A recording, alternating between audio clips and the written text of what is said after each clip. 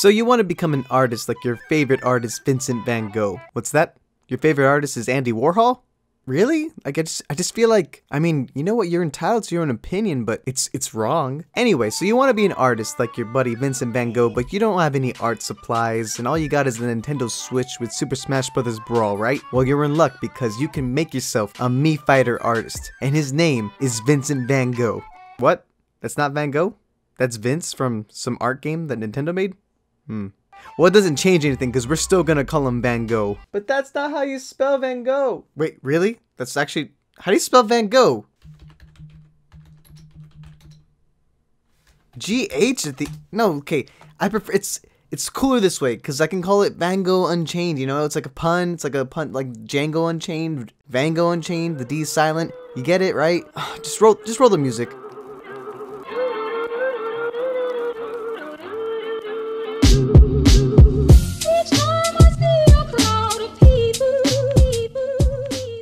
Now, I'm not accepting chums into my art class. If you want to get through this, you gotta listen to all of my steps. You hear me, young Padawan? Good. Lesson number 1. Dress up like Vincent van Gogh. You're gonna need Vince's hat and Vince's outfit because that will equip you with a paintbrush. Then your neutral special needs to be Gale Strike. It has to be. Your side special has to be Gale Stab. Your up special has to be Hero Spin. And your down special doesn't really matter. Your voice, it doesn't matter as much, but Vincent van Gogh would probably have a low-pitched voice thing, you know? That makes sense. Practice in the training ground. Get yourself a feel for this. You got it? Feels good? Once you get a nice feel for it, we're gonna go online and show people the true art that you have. How, you ask? By going online and entering Quick Play. Get ready to show people your art. Show the swords people that the brush is mightier than the sword. Now, I like to call this move the death stroke. Get it? Because it's a brush, you know, strokes. There's gonna be a lot of these, so hope you're ready. Lesson number 2. Now, this is the most important combo that you're ever gonna need to know. I call it Starry Night. Nice, beautiful swirl with an end swirl finish. Just like the painting, you know? That very, classic painting. I'm pretty confident that this is how Vincent van Gogh came up with the painting. Like, think about it. It was just a perfect swirl combination with the more swirls. It just oozes this combo. Now remember, our goal here is to show this art to as many people as possible. And the issue is, some people get the art, and some people just don't. Take Little Mac for instance, he's a buffoon. This man will never understand, but you gotta just teach him the lesson of art. And eventually, he too can understand the beauty that is Starry Night. But not everybody's gonna appreciate your art, and that will be your excuse for any time you lose, cause you're not bad. They just don't understand you. Take Kirby for instance, he's a man of high taste. He understands the art, but just rejects it, like a critic. Ugh, art critics, they're the worst. They like simple stuff, like one stroke of the brush and that will sell for millions. Not even joking. But then when all else fails, you can always resort back to your one best art, the Starry Night. Now you may be asking yourself, are you just a one-trick pony then? Do you have any other good art? And the answer to that is no. I mean, I don't think anyone knows any other art by Vincent van Gogh. Okay, you know what? I bet you there's gonna be like 1,000 people in the comments that are just gonna start spamming all these different art pieces by Van Gogh. I get it. It's just a joke. Or is it? I'm just kidding, it's a joke. Now sometimes some art may literally lead you down a downward spiral, but as long as you stick with the classics at the end, you'll be fine. See? The classics always work. Lesson number 3. Avoid children. You see, children, they just don't get your art. Their brains, their little stupid brains just haven't had enough time to develop, so they just will reject you pretty quickly. You can't take offense to that. Even if they have telepathic powers, they're much stupider than they come off. They have no understanding of the value of art. That's exactly why you lose to them all the time. Now take an old man like Ganondorf. Will he love the art or will he just reject it like the kids? Well, sometimes art just makes you want to kill yourself.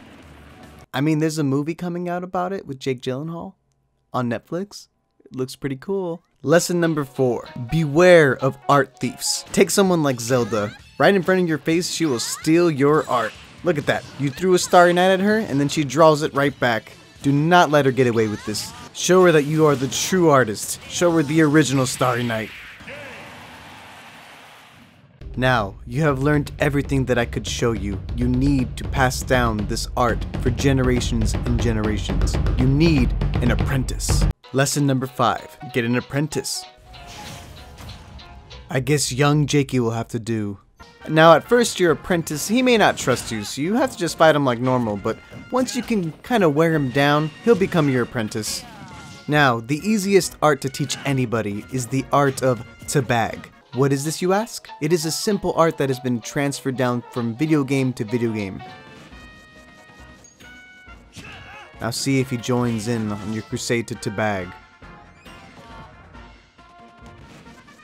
He seems to resist it. We have to try harder. Now, some apprentices, they may need some sense just knocked inside them, and then eventually they will break. Now what's this? Is he? Yes! The art of tabag has been passed down. However, he is not ready for Starry Night just yet. You will need much more training. You are now my apprentice, Jakey. Now, an apprentice is someone that you should be able to trust with your deepest, darkest secret. For example, I'm going to show him how my ear got cut off. And that is how it feels to lose your left ear. You hear how nothing is coming out of the left side, it's just all on the right? Oh, it is the worst feeling, and that is literally my life as a tortured artist. Jakey, you have to learn these things if you're going to become a master artist like me. Eventually, your apprentice will become a master and learn the Starry Night, and he'll learn to dodge it. It's pretty easy for him to do after a certain point, but you can always put him in his place by getting rid of his other ear. It's not fun. I guess you can say he'll never Oh my, has it finally happened? Your skills were remarkable. The student has become the master. I'll never forget you, Jakey, even though you probably don't know who I am. The final lesson involves fighting your inner demons. Some people hate their own art. I mean, look at this guy. Like, look at that art.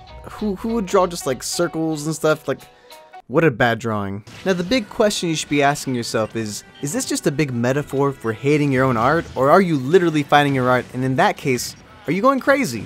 Because if you're going crazy, you might want to snap out of it. Just remind yourself that you have good art like the Starry Night and the teabag. Don't worry if people call you a one-trick pony. That one trick is what makes you the millions of bucks. Except most artists, they don't make any money at all, and they'll probably die hungry and sad. Oh, nope, snap out of it. Your bad art is not a reflection of you. Your best art is the reflection of you. Remember, if you created it, then you can destroy it. And now that you have finally moved on from your old art, you now have to face your inner demons.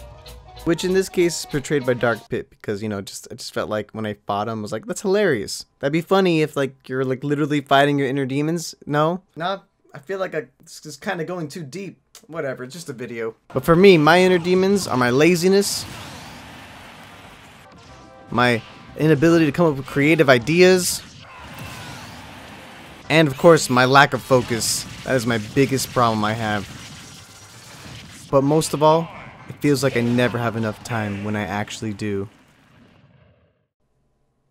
And that's basically why I don't make 2 videos a week, because I'm just the worst. I hope you enjoyed that. The moral to this entire thing is everybody has an inner artist in them, and you gotta use a paintbrush to beat the crap out of people with it, you know? It's just life. Okay, I'm out. If you're actually interested in a me sword fighter tutorial video, I can make one in the future, but until then, this main combo that I used, which I called the Starry Night, it's actually a combo that I saw from Push Block Gaming. They're a really small but really cool YouTube channel that focuses primarily on making Smash content, and I think it'd be unfair to not give them a shout out since this is basically their combo that they came up with. But you should check out their video on it. I'll put a link in the description. They're awesome. Go check them out.